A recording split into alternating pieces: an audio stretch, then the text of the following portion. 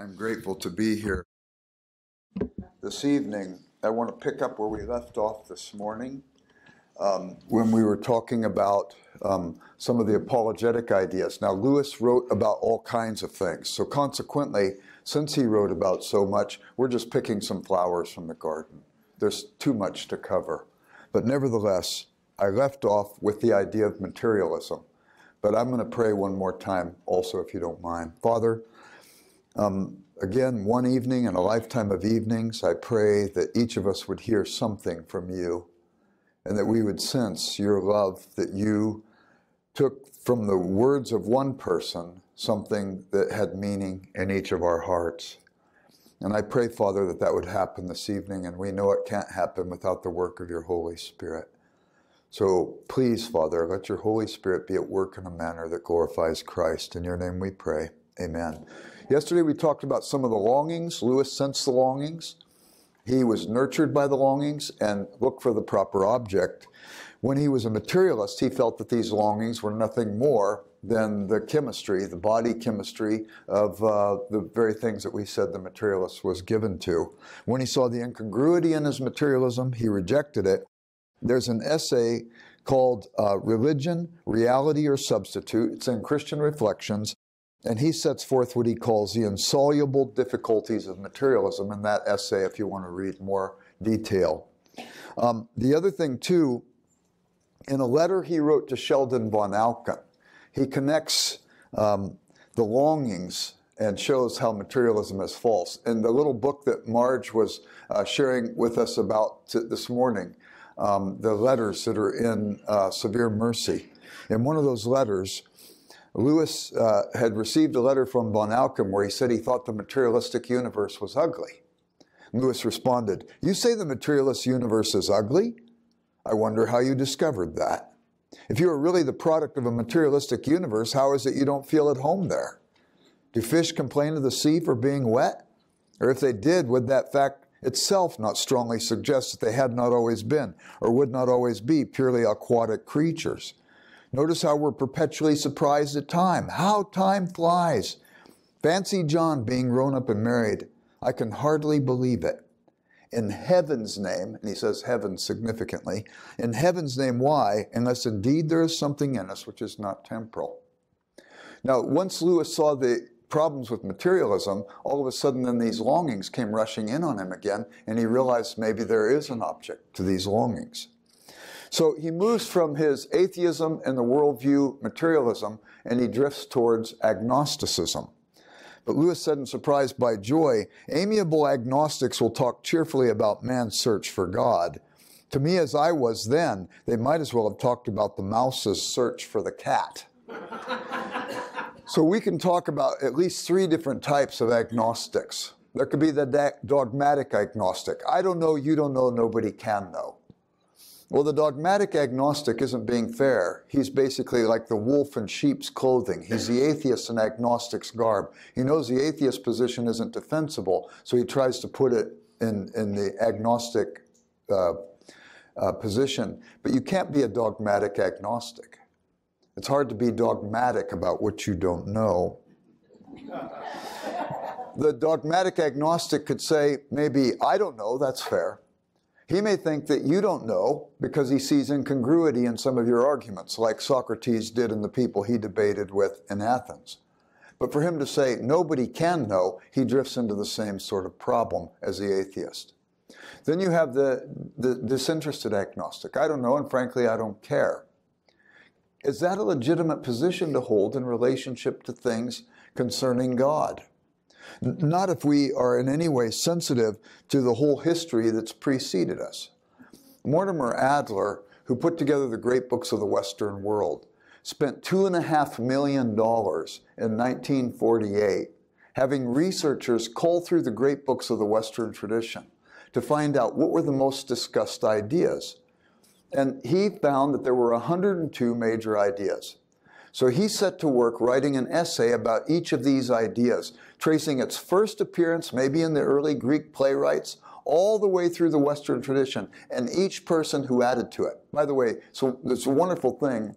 How many of you have ever been in a reading group where you're going to read a book a month and discuss it, right? And the reading group goes along just great. You know, we're going to read The Discarded Image. We're going to read The Great Divorce. We're going to read maybe Wind in the Willows or something like this. And then all of a sudden somebody says, this month let's read War and Peace. And everybody's guilty and nobody shows up to the reading group the next week. But what if we read an essay a month? I heard Mortimer Adler say one time he didn't think he became educated till he was 60 years old. A student shot up his hand. Said, if you said you didn't think you became educated till you were 60, you must have a standard for what an educated person looks like. What is it? He said, I don't think you need to have an exhaustive understanding, but you need to have a working understanding of the 102 great ideas. That's interesting. So we've had discussion groups where we read an idea a month. These essays are about, I don't know, 15 to 20 pages long. And you come together, everybody could read that in a month or a week, and you have this discussion. 102 essays, 102 weeks or 102 months, and you'll be educated, right? Well, anyway, of all these ideas, you know what the number one idea is? Nothing even compares to it. Nothing even comes close to the frequency of its discussion in the literature. The idea of God. The idea of God is number one. The idea of knowledge, how you know and how you know, is two. Man is third. We're mysteries to ourselves. We're trying to understand what human nature is all about. 4 is the state, man and human society, and 5 is love. But God is number one. You know what Adler wrote about the idea of God in this essay? He said, more consequences for thought and action follow from an affirmation or denial of God than from answering any other basic question. They follow for those who regard the question as answerable only by faith or only by reason, and even for those who insist upon suspending judgment entirely. There's no question that's more important than this. How could we be apathetic about this particular issue? We're running against the grain of the tide of history, if that's the case. Furthermore, Pascal, you've studied his wager, I know. Pascal said, you can't live a day of your life without being, by the way, influenced by Pascal. He was the first guy to develop a modern calculator. Early computer language was called Pascal in his honor. He was the guy that developed the science of hydraulics. And consequently, every time you put your foot on your brakes of your car, you could say, thanks, Pascal. Every time you turn on your computer, you could say, thanks, Pascal. He invented a barometer. Every time you hear a weather report, you could say, thanks, Pascal. He invented the first rapid transit system for Paris. Every time you get on a plane or a bus or a train, you could say, thanks, Pascal. He developed the laws of probability to save a friend of his fortune because he thought this guy was gambling in a stupid manner. Of course, I don't know if there's any manner that's less than stupid, I suppose, when it comes to gambling. But he applied it to matters not of faith. It's not a proof for the existence of God, but it is certainly a proof for why being apathetic about the issue of God is not wise.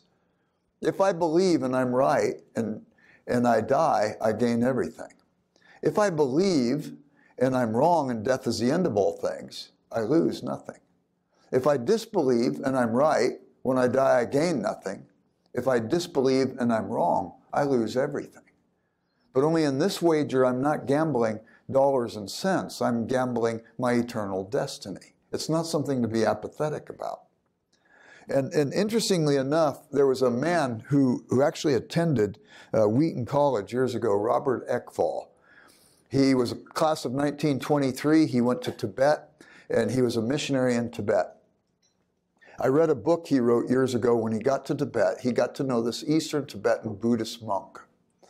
And they developed a friendship. And over 6 months, he would talk with him about Jesus, and the monk would talk with him about Buddhism.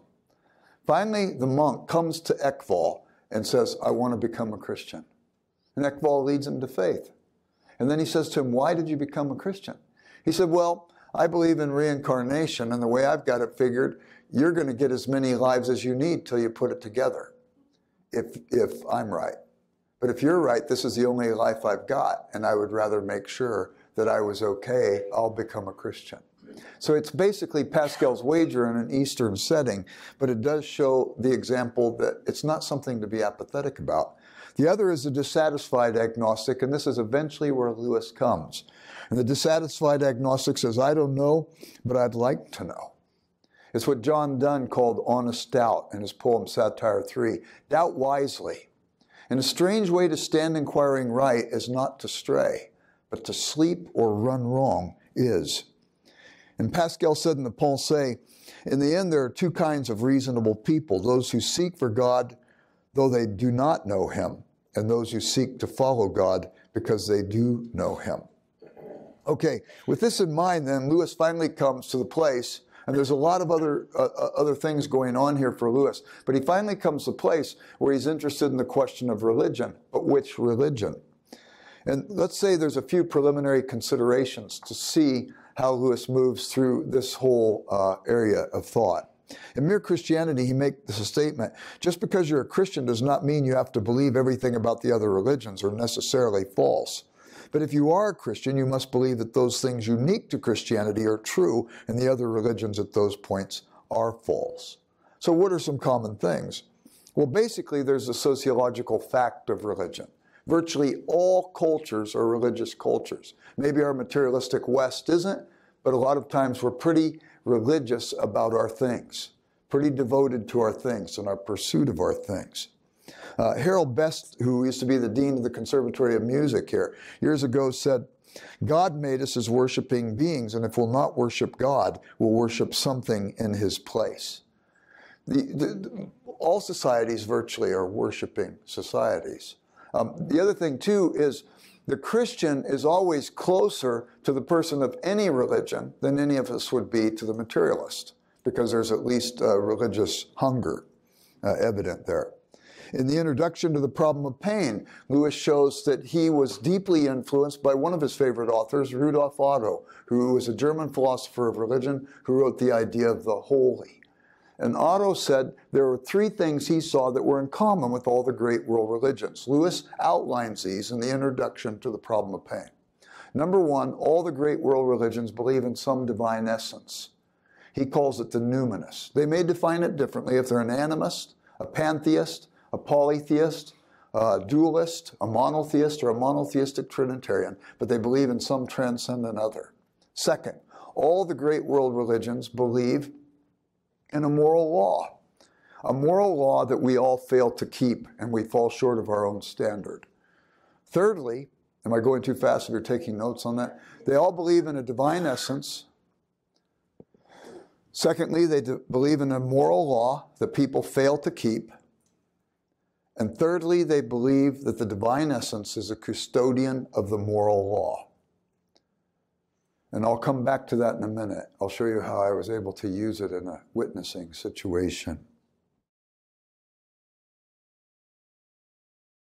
And then, what are the things then that are unique to Christianity in light of that? Well, the problem is, if there's a moral law and we fail to keep it, and the divine essence is a custodian of the moral law, we've offended the divine essence. How do we fix what's broken in us? Virtually all the other great world religions will give you a new set of rituals or standards or new kinds of things that you need to do to sort of work your way back into the favor of the divine essence. If I couldn't keep the first set of moral laws, why do I have confidence I'll keep the second set? And it all becomes sort of works-oriented. Only Christianity says man can't fix the problem. He needs grace. And the incarnation is God's provision. So Evelyn Underhill, an author who, by the way, she was the first woman given university-wide lecture status at Oxford University. She wrote to C.S. Lewis after his Out of the Silent Planet, and she praised him for that book. He wrote her back. Both letters are extant. He wrote her back and said, "Receiving a letter from you is the greatest literary experience of my life." After he wrote The Problem of Pain, she wrote him again. So I don't know if you remember me or not. I wrote you after Out of the Silent Planet. He said, "Remember you, receiving a letter from you was the greatest literary experience of my life." He says it twice. She praises him for The Problem of Pain. She liked that book. But she did say that the passage on animals was about the worst thing she had read in her life. And she said, "I think that your vision of God is a little too tame. It lacks a little wildness."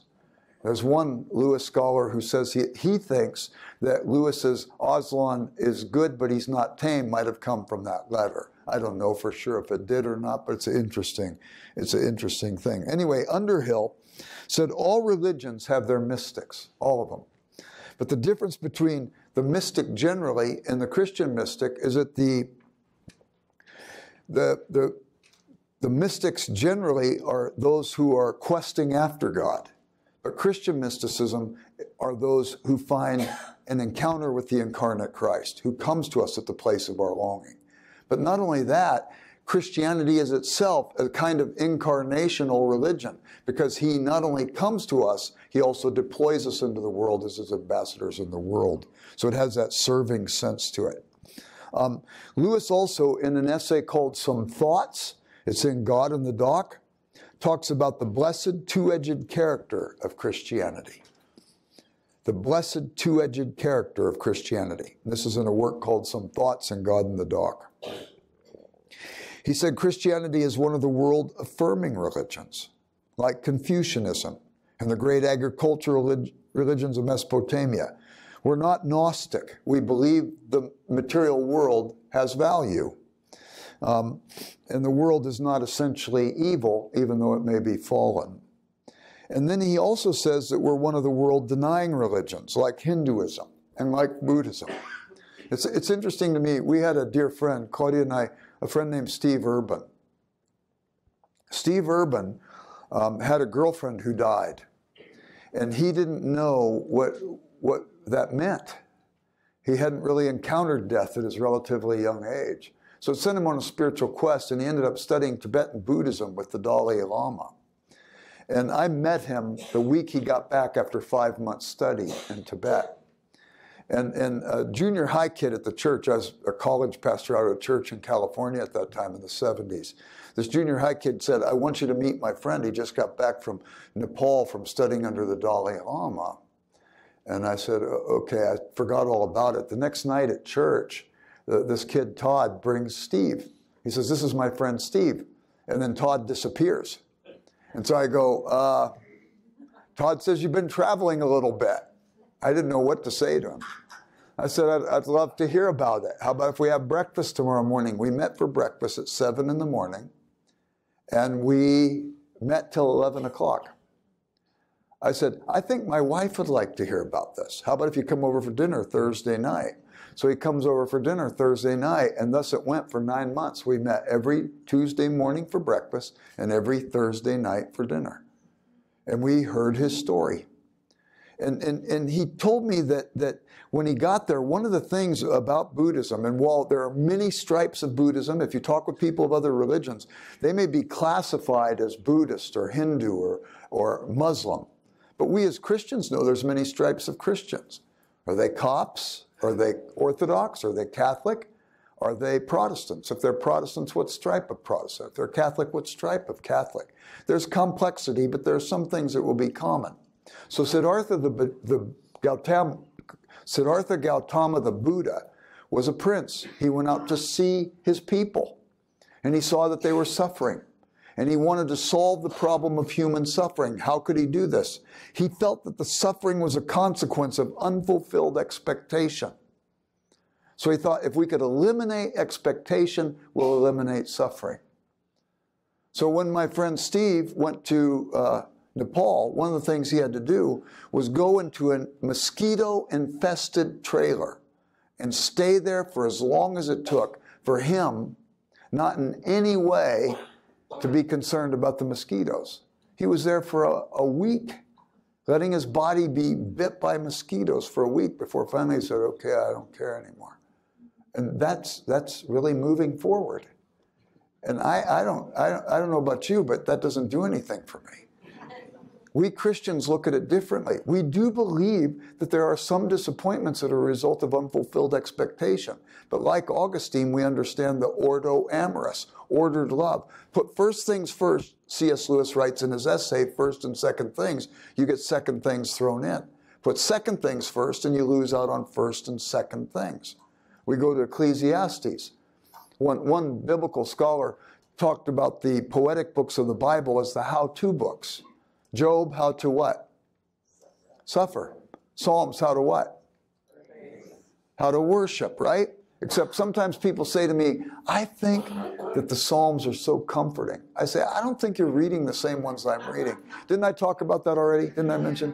Sometimes I think David's bipolar, you know, it's kind of goofy. But it's how to worship in good times and bad. Proverbs, how to be wise. Song of Solomon, how to love. Ecclesiastes, how to be confused about life, you know what? No. Ecclesiastes, how to enjoy life. Vanity of vanities, all is vanity where? Under the sun. 28 times in that book it mentions it. You will never be satisfied if you're looking at things at only the under-sun perspective. Why? Ecclesiastes 3:11, God has placed eternity in our hearts. Ecclesiastes 2:25, probably the key verse of that book. For who can eat and who can enjoy life without him? Give me all the earthly pleasures, take God away, they'll never satisfy. Give me God and I can enjoy life properly. Not like the Buddhist who says, get rid of all expectation. But find expectation in proper order and proper place and proper time. Well, you know how Steve came to faith? Claudia gave him a copy of Surprised by Joy. And he read Surprised by Joy. Lewis had the longings, but he found the proper object of the longing and was able to understand these. So I think you might have a copy of the book he wrote on Mere Christianity here, Steve Urban, the same guy. He's a medical doctor now in Nashville, Tennessee, and he's done a book, a wonderful study guide on Mere Christianity. And he teaches C.S. Lewis courses at his church, not too shabby. Anyway, so here is this approach to the religions of the world where C.S. Lewis quotes something he got from Charles Williams. Charles Williams thought it was in Augustine, but he could never find it. I don't know where Williams ultimately got it. But Lewis and Williams say you can say of anything you see, this also is thou. God is in this. He is present in the world he's made. But if you stop there, you'll become an idolater. So you also have to say, neither is this thou. God is not only present and immanent in things, he's also transcendent and beyond things. So we come up with two ways of worship. You have what they call the cataphatic approach to worship. Kata, down. God present in the things he's made. Cataphatic. You have the apophatic, apa, away from. So the apophatic is where you worship with your eyes closed. Shut out the world and all distractions to focus on the one. If it goes south, where does it go? It drifts towards legalism. Remember when you were, how many of you have grown up in an apophatic tradition? Eyes closed, shut out the world, and focus on God. Okay, we've got a lot of Anglicans in here, so I suppose most of you are cataphatic. Okay, apophatic. When it goes south, it goes towards legalism. So you're sitting at the dinner table one night, and one of the kids after grace before the meal says, Mom, Johnny didn't have his eyes closed while we prayed. And the first legalist was born right there. Cataphatic is to pray with eyes wide open. God is here. You look at the cataphatic traditions. You've got colors of the calendar. You've got the whole sensory experience of worship. You've got smells and bells and flavors, tastes, and so on. And when it goes south, where does it go? Towards idolatry. Towards idolatry. What's the corrective? To move towards the one that you're not exposed to. The apophatic need to open their eyes. The cataphatic may have to shut things out. And there's this balance in the Christian tradition. This also is thou, neither is this thou. And Jesus talks about it too. He said John the Baptist came neither eating nor drinking, and they said he was a crazy man. The Son of Man came both eating and drinking. And they said he was a friend of sinners and a glutton. He said wisdom is vindicated by her children. So you've got this balance in the Christian approach that Lewis sees. He's interested in this. Not only that, what about the Trinity? And this was an interesting one too. Lewis writes in The Problem of Pain, we learn from the doctrine of the Blessed Trinity that something analogous to society exists within the divine being from all eternity. That God is love, not merely in the sense of being the Platonic form of love, but because within him the concrete reciprocities of love exist before all worlds and are thence derived to the creatures. What does he mean by that? Charles Williams, his friend, put it this way, speaking of the Aryans and the Muslims, that they denied love to God except by means of his creation.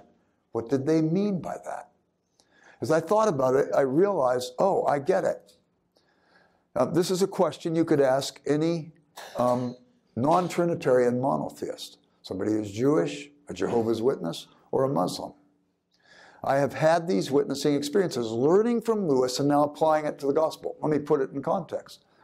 I was at O'Hare Airport. I was coming back to Wheaton College. We use a limo service if we have to go back and forth. And this guy who picks me up says, I'm taking you to Wheaton College. What do you do there? I said, I'm a professor there. He said, what do you teach? And I said, well, my degree is in philosophy of religion. He said, what religion are you? This man's name was Hafiz Muhammad. He said, what religion are you? I said, I'm a Christian. What religion are you? He says, I'm a Muslim. Then he says to me, what do Christians believe? What's the difference between Christianity and Islam? He said. I said, well, I have to confess to you, I've read my Bible many times, but I've only read the Quran halfway. I haven't read the whole Quran. So I'll defer to you on anything related to the Quran. I said, but I do know that Surah 3 and Surah 6 says that Muslims are not worshipers of the Trinity. You don't believe in a Trinitarian God. I said, the doctrine of the Trinity is very important for us Christians. And I said, before I explain that to you, though, I mentioned the thing about C.S. Lewis, that if you're a Christian, you don't have to believe all the other religions are necessarily false. But if you are a Christian, you have to believe those differences. Christianity is true and the other religions are not. And I said, in big part, it has to do with this doctrine of the Trinity. And I said, let me ask you these questions. Number one, do you believe God's a contingent being or a non-contingent being? And oftentimes when I talk with Muslims, they'll say, what do you mean by contingent? And you have to explain to them, do you believe there's a cause for God, or do you believe that God's a necessary being? He's always existed. And Hafiz got it, and he said, I believe he's non-contingent. I said, well, Hafiz, second question, do you believe God's a God of love?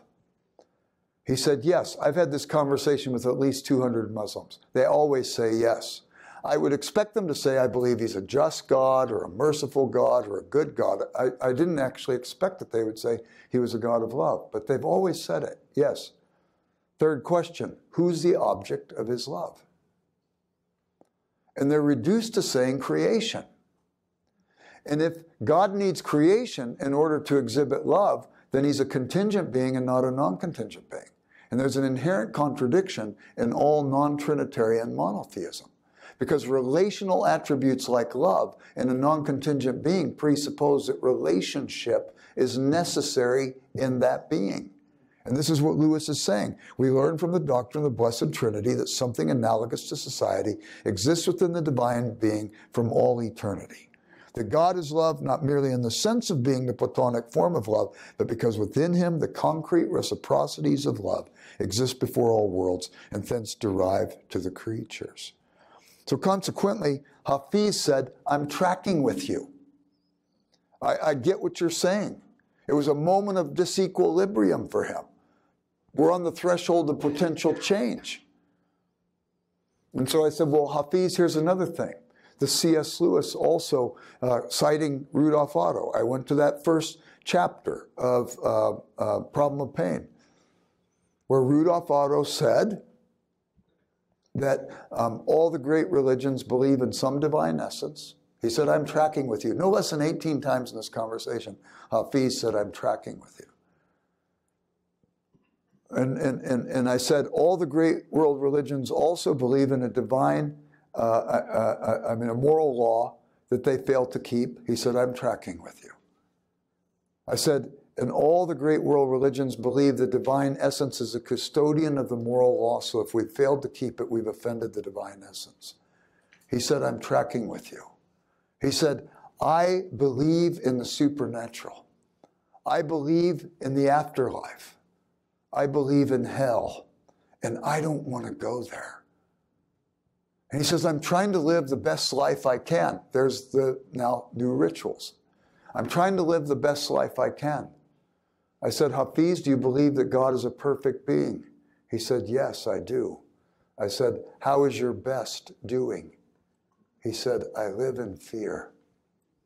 And I said, here's the difference now between Christianity and Islam. We believe you don't have to live in fear. That the God of the universe loves you. That he forgives all of your failures and shortcomings, what the Bible calls sin.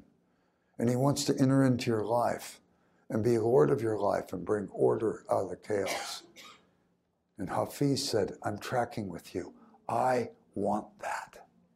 And in the car, he prayed out loud to trust Christ with me on our drive the rest of the way home. And then I was able to engage in follow-up with him. Now, the thing that's interesting to me is this. All of that I got from C.S. Lewis. And I was able to apply it in this situation. I have students all the time, they say, yeah, we'd like to go, and do Muslim evangelism. Maybe go to Pakistan or northern India or something like this. And I said, do you have a car? They said, yeah. I say, do you get your gas at the pump or do you go in and pay at the gas station? Because most of the gas stations around here just happen to be run by Pakistanis. I say, go in and get to know them. Learn their names. Remember them. Bring them cookies. I was just in Eastern Europe. I was in Sarajevo, Bosnia, Herzegovina, just last week.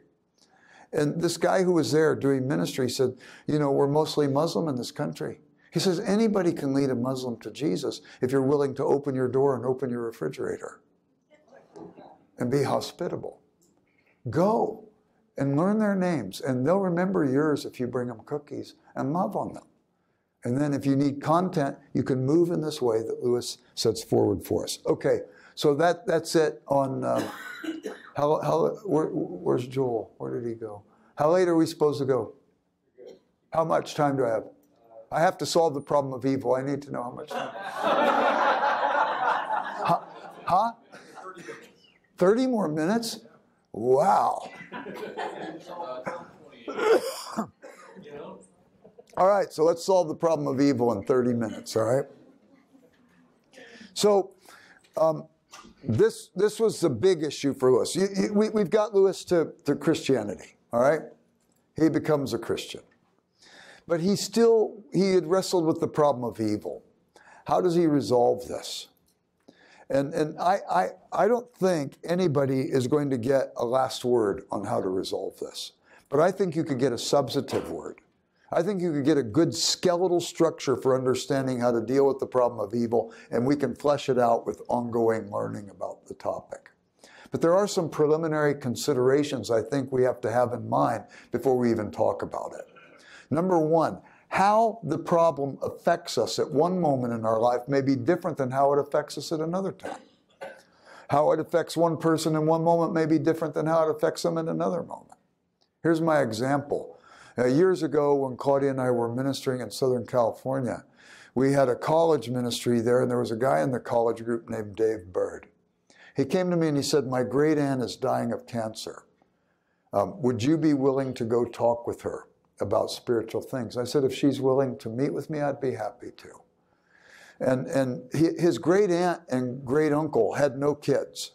His grandparents lived in Connecticut. We were living in California. And they said, these are like surrogate grandparents to us. And so he set up the appointment. It was for 10 o'clock on a Friday morning. I show up at the house and I ring the doorbell. I know his great aunt has been bedridden and very ill. I ring the bell.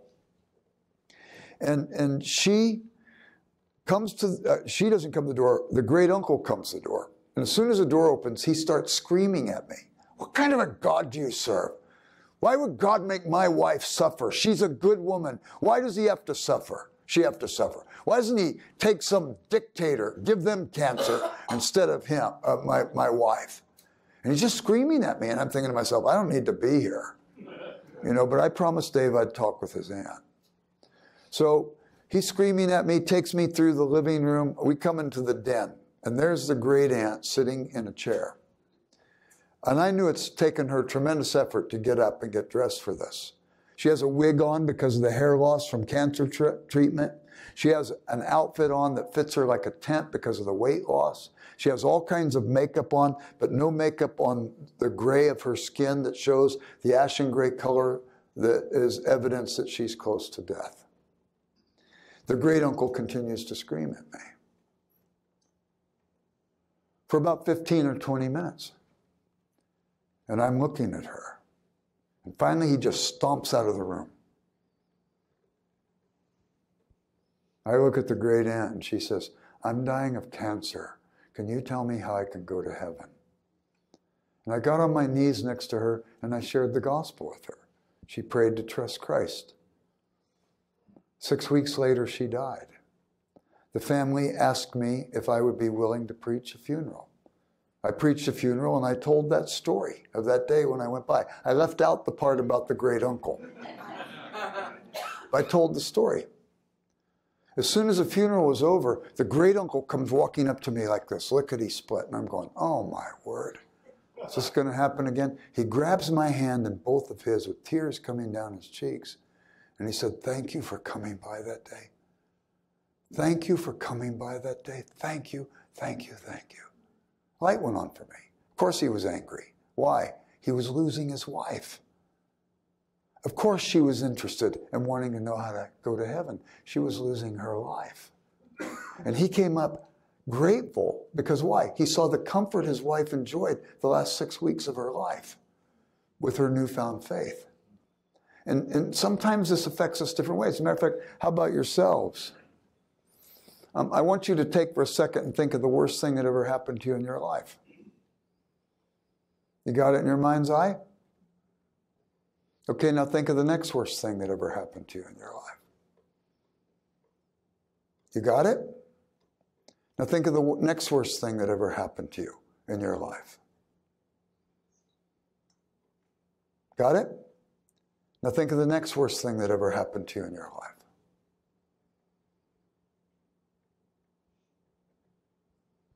Now think of the next worst thing that ever happened to you in your life.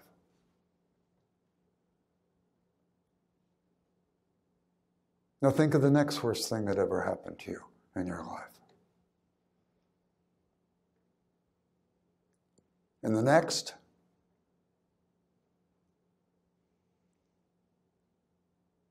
Okay, now think of the next worst thing that ever happened to you in your life. And the next. Some of you are smiling. I don't get it. We're talking about bad things.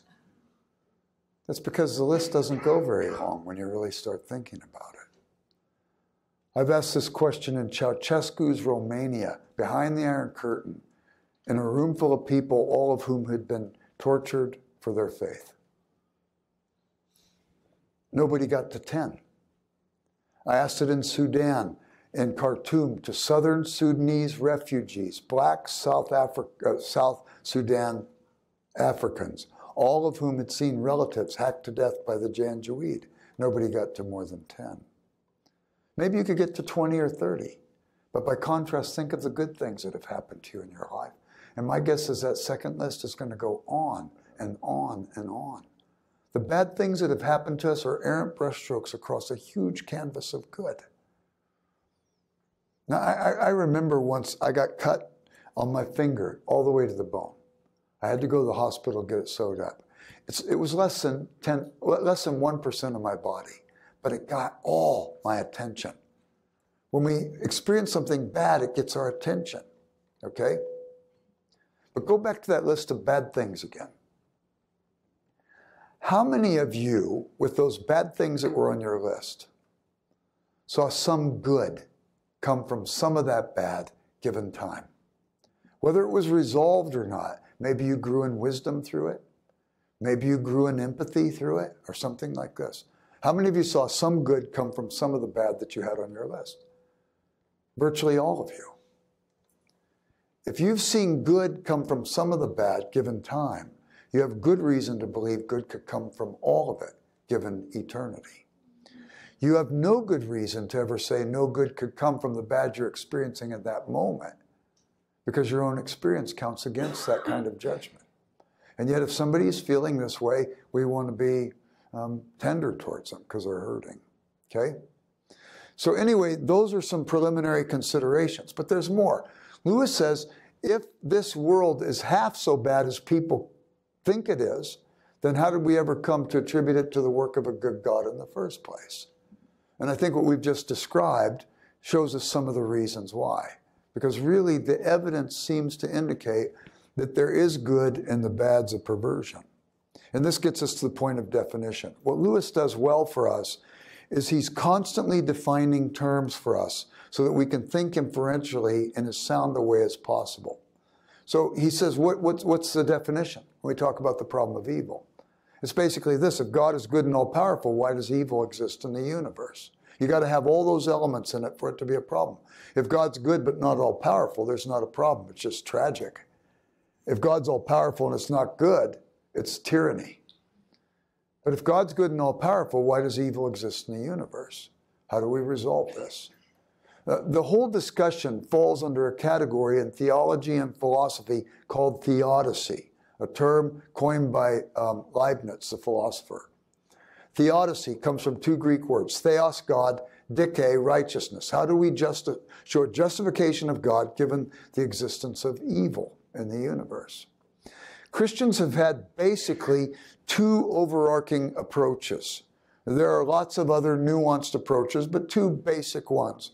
One comes from a tradition that we receive from Augustine and Boethius, and it's called a free will theodicy. Evil is a consequence of the ill use of free will. Another one is, and it could be human free will or supernatural free will, diabolical free will. Another view is the view that comes down to us from St. Irenaeus, and that is what they call soul-making theodicy. That somehow there can be some improvement of the soul due to the suffering we endure. It would be something that we would pick up in the verse in Hebrews: Jesus learned obedience from the things he suffered. Jesus was not fallen, but he was still able to grow even through difficulties he endured. Okay, so with that in mind, we now come, those are all preliminaries. You'll pick up a lot of that at the beginning of the problem of pain. But now we come to Lewis looking at this, and he's going to first take on the desire to redefine for us what we think of divine omnipotence, and then he's going to define what we think of divine goodness. With divine omnipotence, we're going to see what he thinks of free will theodicy. With divine goodness, we're going to see what he thinks of soul-making theodicy. So back to divine goodness, or divine omnipotence. He begins that chapter in the problem of pain with a quote from Thomas Aquinas. Nothing which implies a contradiction exists in the divine omnipotence. Nothing which implies a contradiction exists in the divine omnipotence. There are some things then that God cannot do. If God is love, he cannot be unloving. If God is good, he cannot be evil. If God is just, he cannot be unfair. If God is immutable and unchanging, he can't be capricious. God is all-powerful to do all that is consistent with his nature. He can't do anything that is inconsistent with his nature. So if he creates a universe to operate with certain laws, he can't both create it with laws and not create it with laws at the same time. God doesn't do nonsense. One time I was working out in my garage, and I opened a cupboard door, and a wrench fell out of the cupboard door onto the floor. I bent down to pick it up, and the time I bent down to pick it up, I'd forgotten that I'd left the cupboard door open. So when I stood up, I banged my head on the cupboard door, and my head was bleeding. And in that moment, I let God know what I thought of his universe. When we bang our heads, for some of us, it's more of a liability than for others. The Bible says God has the hairs of our head numbered, which means he knows less and less about some of us every day. But I thought to myself a moment later, what did I want God to do? Do I really not want things to stay where I left them? Do I want to drive my car to Woodfield Mall to go shopping only to come out afterwards and find out it's in a mall in Nebraska someplace? Do you really want to take off on an airplane while the laws of aerodynamics are sound only to find out that those laws change mid-flight? And consequently, frankly, if that happens, I don't even want to live under where airplanes fly. No. If there are laws, if the universe is operating according to particular standards, human error doesn't implicate God. And human evil doesn't implicate God either. And we may want God to step in and change things, but what are we really asking him to do? By the way, there was a DC-10 that took off from O'Hare Airport in 1979. And right after takeoff, one of the engines on one of the wings fell off. And everybody on that plane perished. Any of you at Wheaton College, Judy Bryson, you know her in the bookstore? Judy Bryson's dad was on that plane. And when they did the investigation, they found out one mechanic didn't tighten one bolt to specification, and the accident occurred. They also discovered when they put it through tests that, in fact, had the pilot assessed it quickly, he could have had enough thrust, he could have pulled out of that. They put other pilots through this test and training, and consequently there were other times when engines fell off and people were saved because of that accident. But nevertheless, there you go. Now, years ago, Mattel, the toy company, made a doll. And they made a doll that had a little ring in its neck. And if you pulled the ring, the doll would say, "Hi, my name is Chatty Cathy and I love you." Did anybody here ever have a Chatty Cathy doll? I know, but you had a what? I had a telephone, but I would pick up the receiver and push the button and it would say, I'd say, "I love you."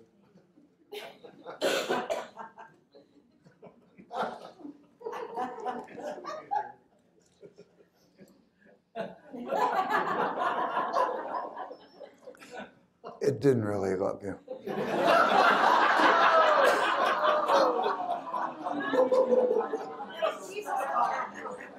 Crystal, I'm sorry. Chatty Cathy didn't really love you guys. Are there any psychologists here? They might need some. God could have put a ring in our neck. And he could have pulled it and we could have said, "Hi, God, I'm Jerry and I love you." Right? But would that have been real love? No. God commands love. He commands us to love him. He commands us to love our neighbor. He commands us to love our spouse. He commands us to love our children. He commands us even to love our enemies. As soon as you command love, you raise it from the realm of mere emotion and place it in the realm where there could be volitional response. So consequently, God could have made us with this little ring in our neck. Now, I may pray, "Lord, please remove evil from this world." So here's Wayne. We've been friends you moved here in 82? 81. So we've been friends for 37 years. And he's got this military background. He's a tough guy. Matter of fact, you don't know this about him, but he's got black belts in 17 different forms of martial arts. And he could reach in and pull out my heart and show it to me beating before I die. Now, I don't know if that's true or not, but let's say for sake of illustration, it's true. And I say something really stupid, which I'm very capable of doing. And Wayne says, "Jerry, I know we've done those books together. I want to protect my reputation a little bit. That was pretty stupid what you just said." And now I'm sort of embarrassed because he's caught me. So I try and cover it up, a little pretense or something like that. And he points that out. And now I'm getting kind of mad and I'm feeling embarrassed and he points that out. And finally, he gets ready to leave. And I can't take him on straight on because he's got that, ability to show me my heart beating before I die. So I grab a chair here, and just as he's ready to go out, because I've prayed God remove evil in this world, but now I don't want any evil removed. I've got some business to do. I'm going to hit him over the back of the head with the chair because I need some distance between me and him. And just as the chair comes down and starts to make contact with his head, God intervenes, turns it into a feather. It tickles Wayne in the back of the neck. He loves to be tickled. He turns around with this big smile on his face. I'm furious that's not the effect I wanted to produce. I pull out the .357 Magnum I always carry with me. I fire 2 rounds at Wayne. God intervenes. Turns those lead bullets into marshmallows, slows down their speed. They ricochet gently off his stomach right into his hand. He likes marshmallows. He pops those puppies in his mouth. He's so happy. I'm furious. I throw the gun at him. While the gun's tumbling through the air, God intervenes, turns the gun into a sponge. He needs a sponge. He's newly married. He's going to take a bath tonight.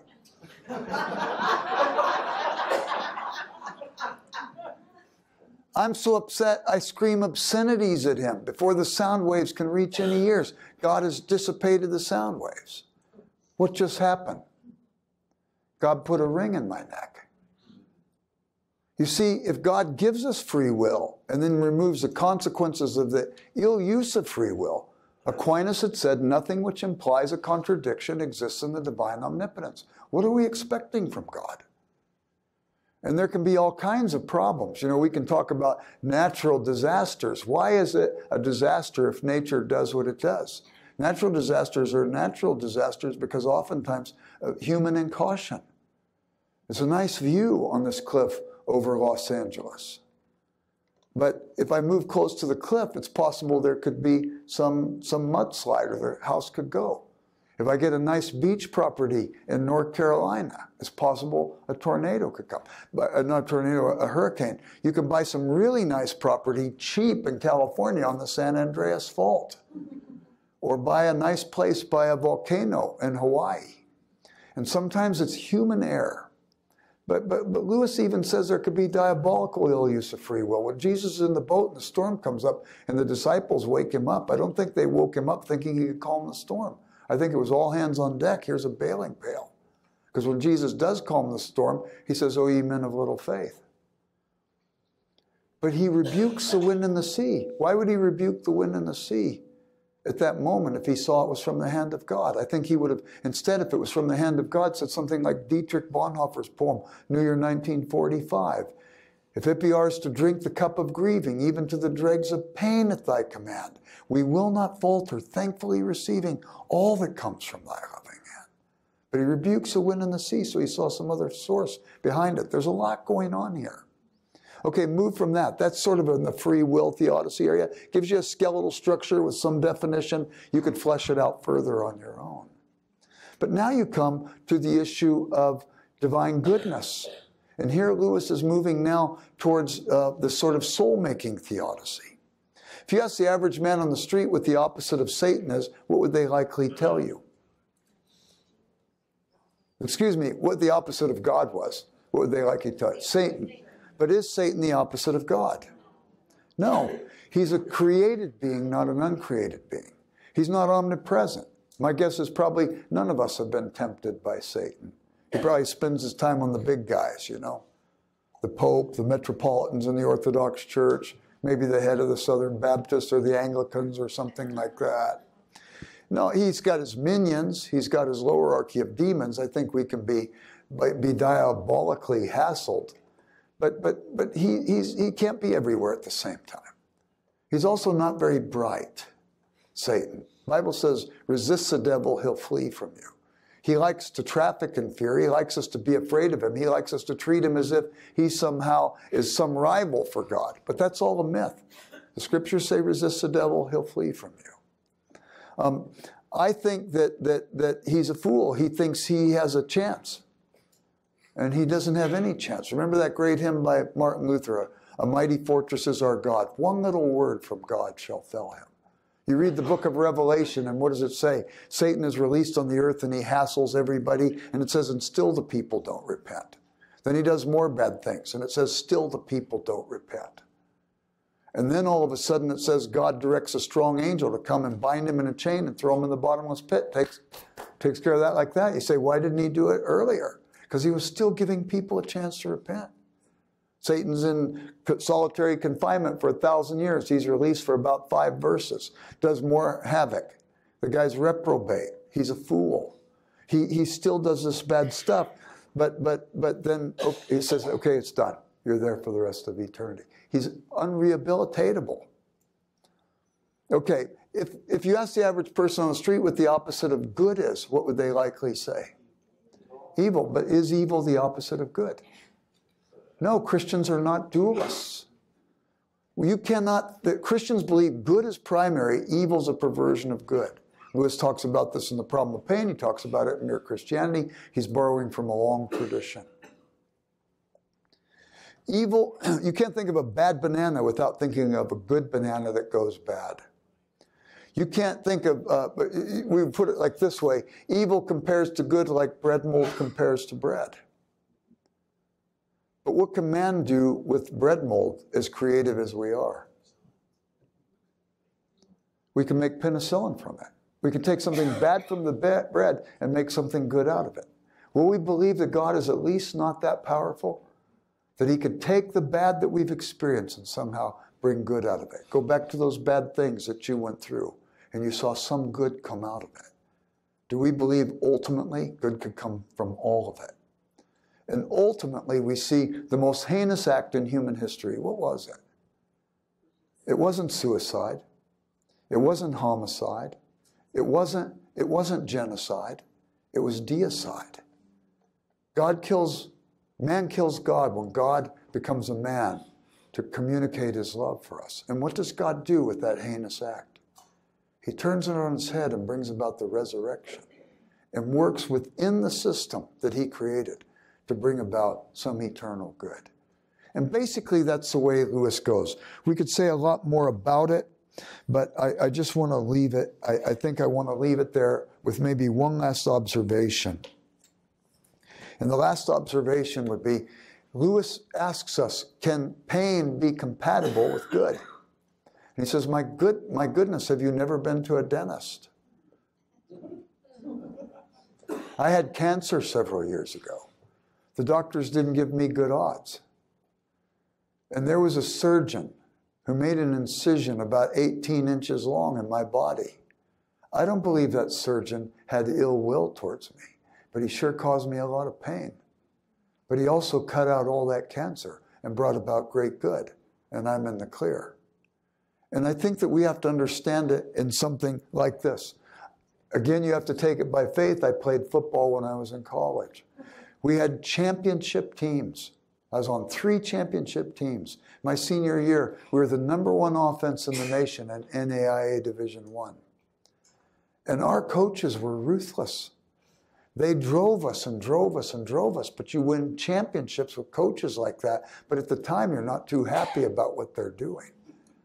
There's pain that's compatible with that which is good. Anyway, that's basically where Lewis would go. My guess is if you have at least a skeletal structure of that understanding, we didn't spend, I think I've read maybe 600 books on this issue of the problem of evil. And I still feel like I'm scratching the surface. But if you have a skeletal structure of understanding, you have something to go with when somebody asks you a question about this. And you could eventually turn it to Calvary and to the resurrection, which is the ultimate answer to the problem of evil. Okay? Joel?